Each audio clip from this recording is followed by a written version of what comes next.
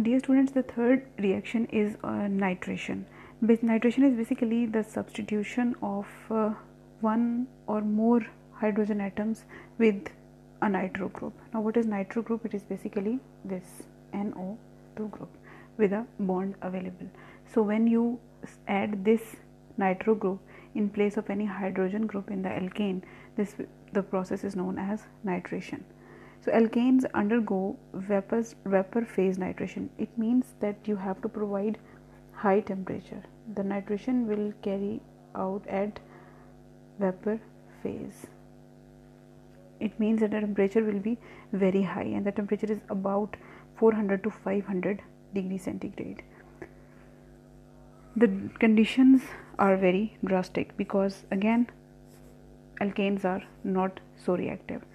So here again we will write the equation.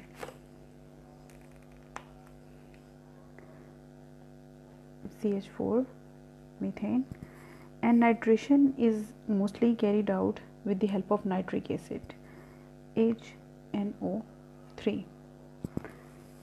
The temperature is very high, 450 degrees centigrade, almost 400 to 500 degrees centigrade, and the nitro group NO2 will be added in place of one hydrogen. You will remove one hydrogen from methane, you will give this to this nitric acid, and you will take one NO2 from here and add it here.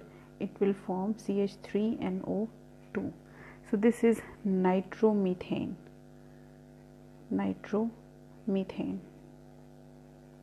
Plus the remaining thing is water. So nitroalkanes, they are generally used as fuels, as solvents, and they are also used in organic synthesis. So in all the reactions we have seen up till now, you can observe very easily that alkanes perfectly fit in the definition of paraffins, having little affinity towards any kind of reaction. Now the next important reaction is the fourth one, halogenation. Halogenation is basically addition of halogens. Now what are halogens? Fluorine, chlorine, bromine and iodine. Among all these, the rate of reactivity, or you can say the order of reactivity, is fluorine, then chlorine, then bromine and then iodine.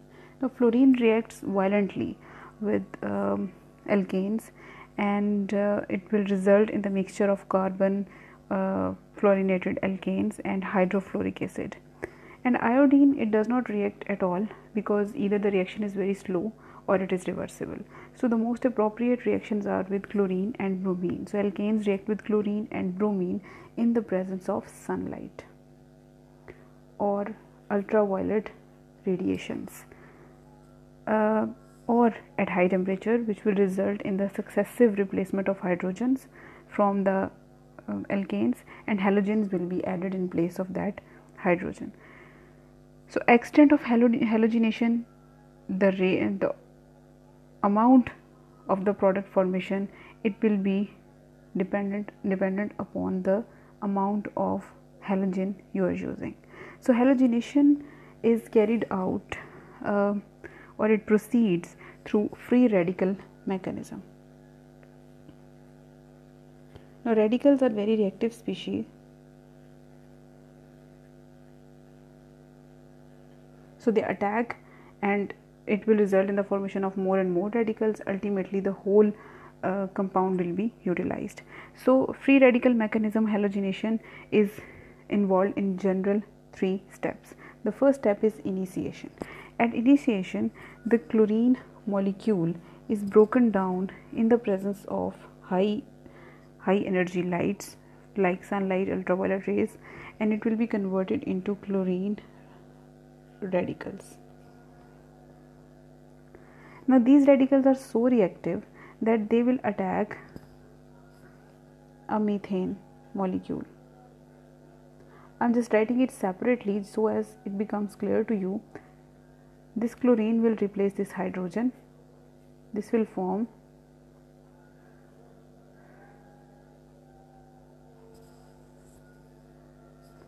it will form CH3 methyl radical plus HCl.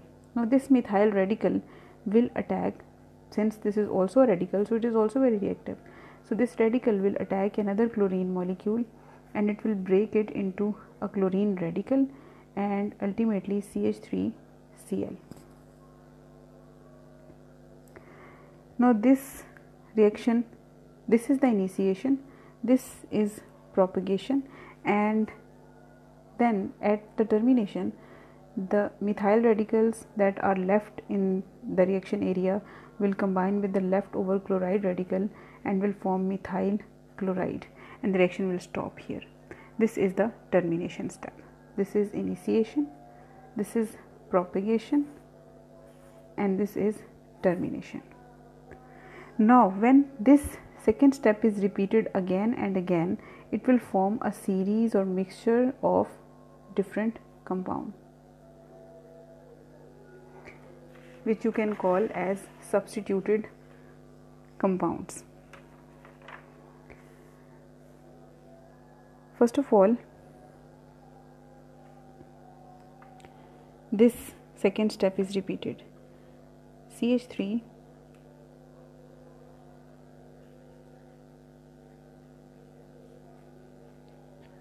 chloride radical, it will form ClCH2 radical plus HCl. Now this is a radical, it will attack more chlorine atoms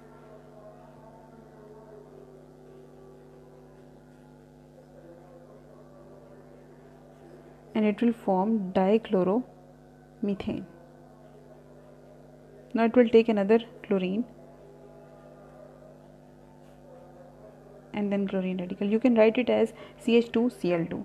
So this will be dichloromethane.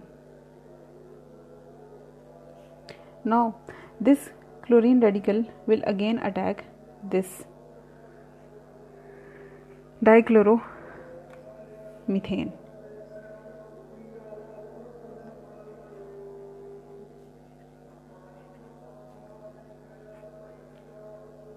The hydrogen will be removed and the chlorine will be attached to carbon. This is also a radical, another HCl molecule. Now this is a radical, it will attack another chlorine molecule. Again the process is repeated. It will attach the chlorine and the leftover chlorine is released. Now at all the 4 points Cl is attached. Here we have 2 hydrogens, so 1 hydrogen will be here and 2 chlorine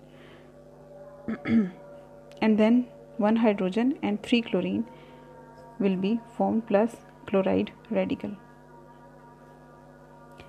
Then in the last and final step, this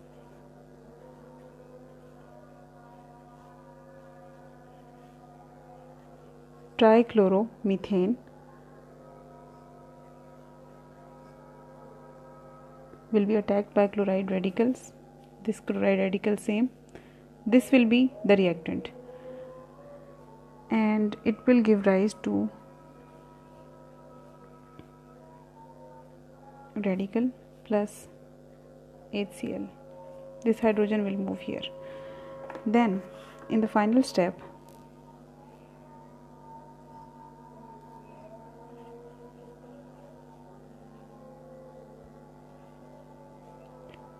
it will attack another chlorine and all the hydrogens will be substituted by chlorine and another chlorine radical is released into the atmosphere. Now as you can see, the second step, this step is the basis of the whole halogenation series. So first of all, it was methyl chloride, then it converted into dichloromethane, and then it became three chlorine molecule trichloromethane, and ultimately tetrachloromethane or carbon tetrachloride. So trichloromethane is known as chloroform, dichloromethane, and finally we have the tetrachloromethane. methane. So this is all about the halogenation. Now let us discuss some uses of methane. It is used as fuel, as illuminating gas, for the preparation of methyl chloride, methylene chloride, etc., and many other compounds at industrial level. This was all about alkanes. In the next lectures we will be discussing about alkenes. Till then, take care of yourself, keep studying. Thank you so much. Allah Hafiz.